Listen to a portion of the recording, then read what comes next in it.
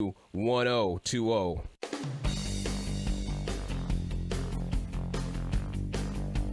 And we are back with more Ask the Expert. And tonight our expert is Dr. David Levins.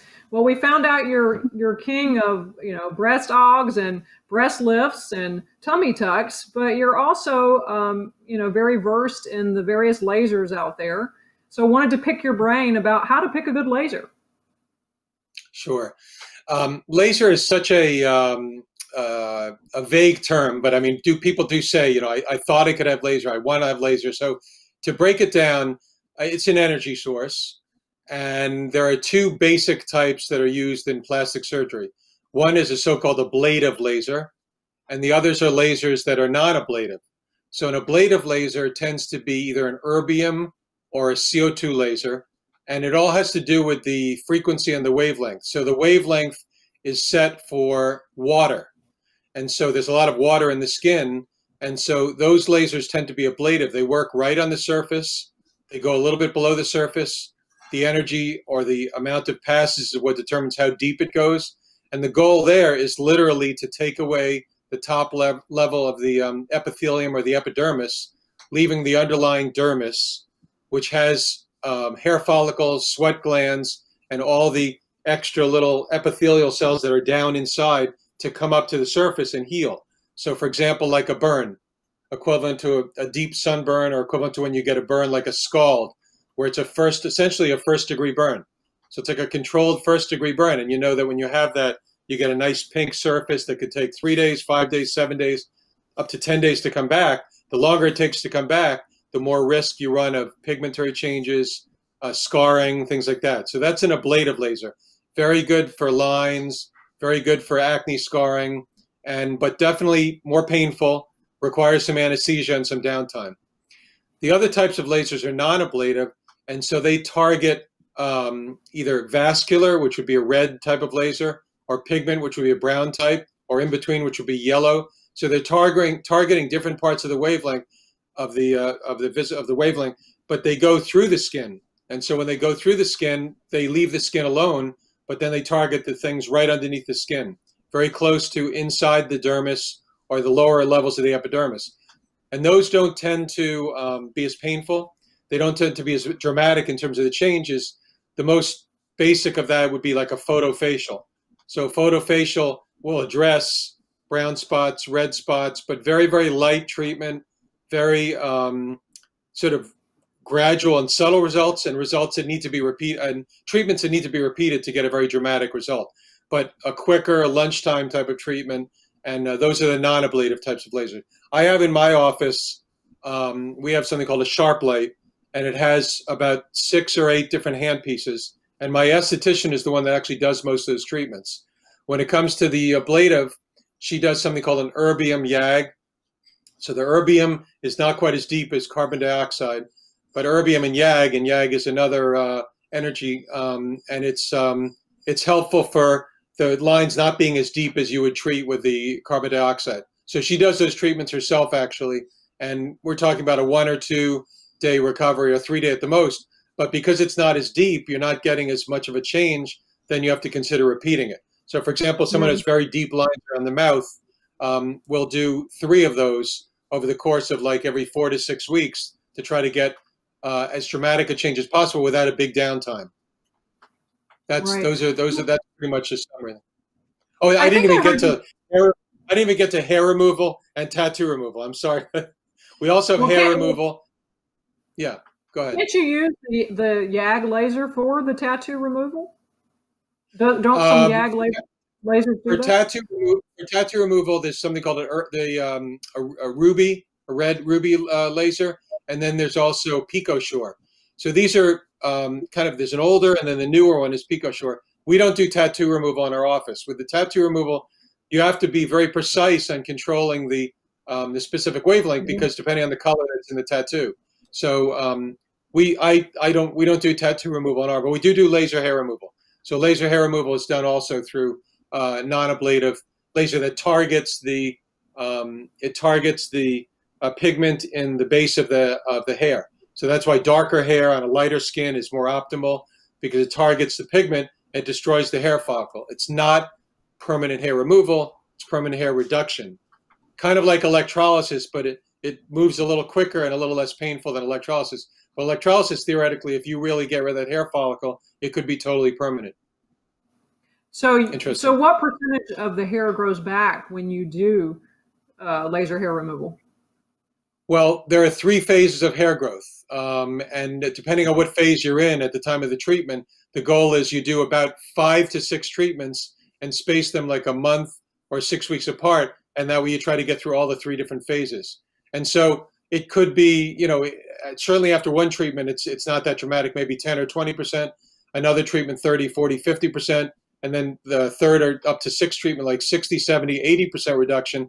But then, a year later, it doesn't come back the same, but it's something that you might have to keep up with a little bit every year. So yearly you would do a visit? Yes, yeah. I have to, I'm tired of shaving, so maybe I'll come in and see you. Okay. Too much work. She's excellent. No, absolutely. No, it's a great treatment. Yeah, it's a great treatment. Yeah. Yeah, worth every penny, I'm sure. Just think what you save in razors. So exactly. I want to go back. Right. So I wanted to go back and ask you, I think I heard you correctly when you said the CO2 laser doesn't take any of your dermis. I thought you also got some dermis loss with that. No. I'm sorry. It definitely takes epidermis, and then it does take some of the dermis. So it's a partial loss of dermis. So the dermis is the deeper layer underneath the epidermis. The next layer is fat. If you go completely through the dermis and you're into fat, you're not going to have good healing. You could have scarring. You could have problems. So you're absolutely right.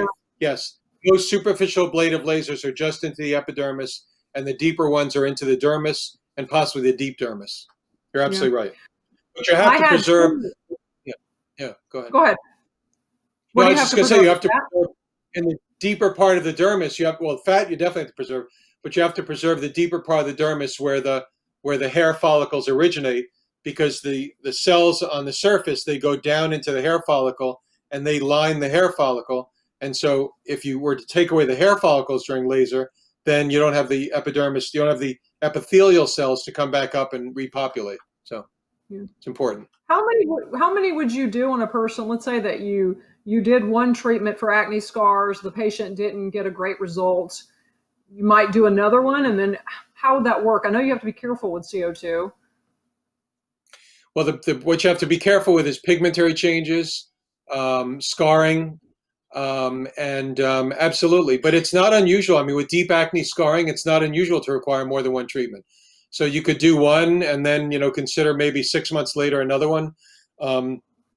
If you want to try to get, I think we've talked about this already. It cannot be erased 100%. So you're looking for major improvement, 50%, 60%, 70%, and it often takes more than one treatment. Or as we also discussed before, different modalities.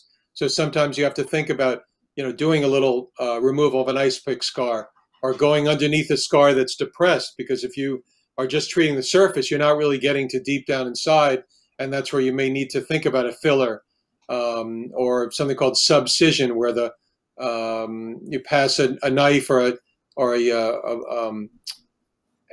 needle underneath the surface and break up the scar tissue to try to bring it to elevate it. And we talked about lifting also, another option. Yeah. Actually literally pulling the skin to make acne scars look better. How successful is subcision? Mixed. Yeah, mixed. So you have 60% improvement? Yeah. And it's hard because, if you have multiple areas, it's just going to be very tedious to go after all those areas. So, one little localized area is pretty much easy, but that's unusual. Usually it's more of a broad, widespread area. So it's a challenge. It used to be dermabrasion to be the main treatment for that. Dermabrasion, which was literally a wheel, like a sanding wheel that was used, very bloody, very messy. And I think carbon dioxide laser has pretty much supplanted that, mostly just because it's a lot cleaner and a little bit easier to control the depth. I did full face dermabrasion without any, it's just topical.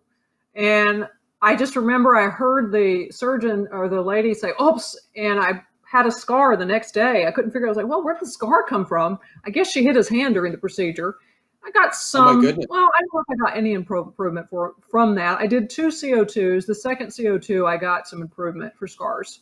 You did? So, Okay, Yeah, I good. did. How long- The first CO2, I didn't see anything. The second one I saw, and I think I told you before, I actually had a surgeon who used to do oxygen and amino acids. So he would have someone come to the house and treat me every day. And so I was wearing makeup by day 7. Well, But I that's was good. still I mean, red. what's that? You were still red. You probably I were was red for still 8 weeks. red Eight for a weeks. long time. 8 weeks. 8 weeks. Yes, Yeah, at yeah. least No, 8 weeks. yeah, that's a long With recovery. But dermabrasion, I was red for 6 months. With dermabrasion, 6 months. I oh, kid even you more, not. even more with the dermabrasion. Wow, Yeah, wow. it's crazy, What right? age were you when you had what age were you when you had those 20s with treatments? dermabrasion. 20s with both. Yeah, I was in my Yeah. 20s with both. Well, give folks your contact information real quick. We have to run. Your show has flown by. Okay, good. Dr. Levens in Coral Springs, 954-752-1020, drlevens.com or Instagram, Dr. David J. Levens. All right, great show tonight, and we'll talk to you again soon, guys. Have a good evening. Good speaking to you. Take care. Thanks, Rhonda. Bye.